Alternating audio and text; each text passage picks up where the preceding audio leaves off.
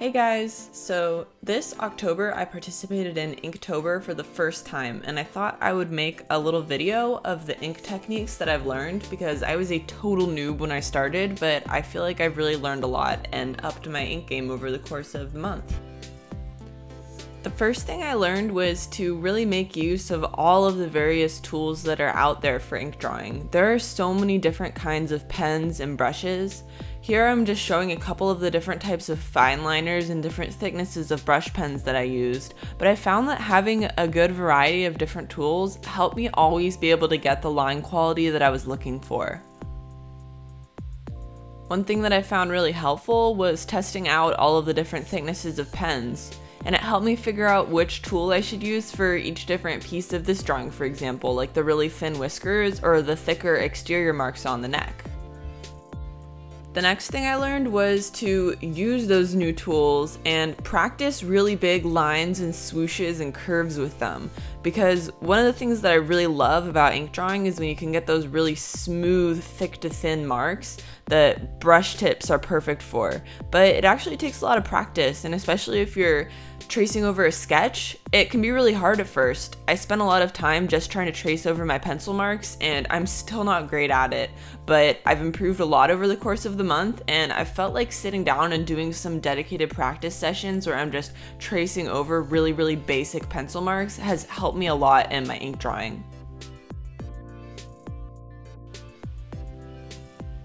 I ended up using the exact same method of tracing over wavy pencil marks in this piece for the tassels and the loose wavy fabric.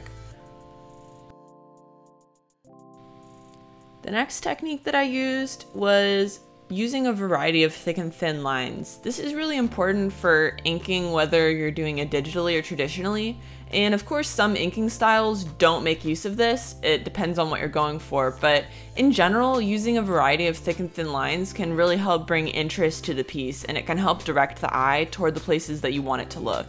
It's also a really great way to separate interior and exterior pieces of a character or a background element. I use this technique a lot in this piece. Like, for example, I really wanted those nasturtiums to separate from the cat, so I used really thick lines around the edges of them, and then I used thinner lines for the interior fur marks. The next tip involves something kind of unusual, and that is a messed up brush.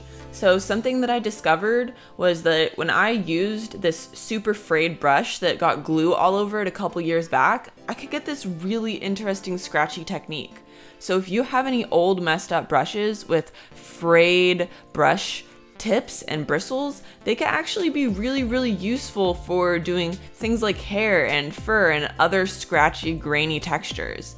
I found that you can do a variety of hair types depending on the marks that you make using a fraying brush, and it actually is one of my favorite techniques that I've learned. I've used this all the time. I used it on her hair here, and then in the next piece I used it to make fluffy bunnies.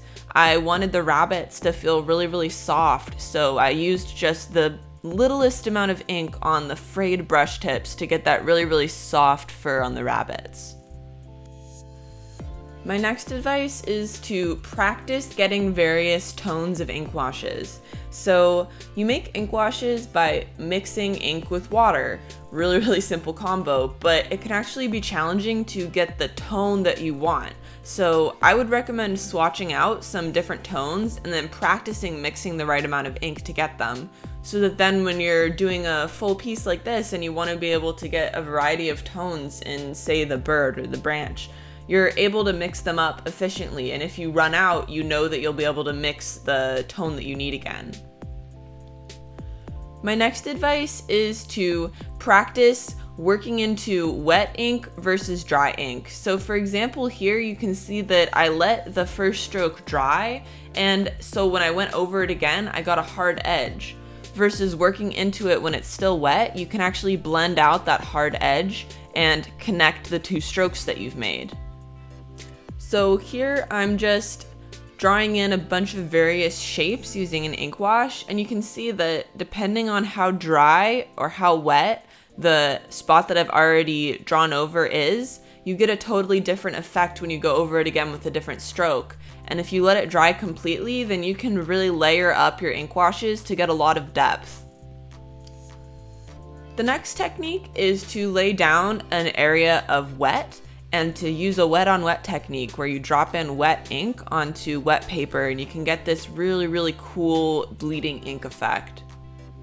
And this looks like galaxies, it can look like fur, it can look like all kinds of things. It's a really cool technique. I used it here to do the full body because I want it to look like kind of a galaxy. So I wet various areas of the body and then just let ink bleed through the whole area that I had wet.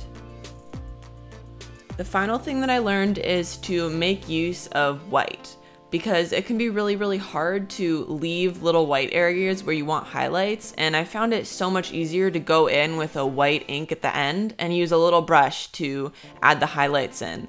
I used that here and in a bunch of my Inktobers to do all the stars.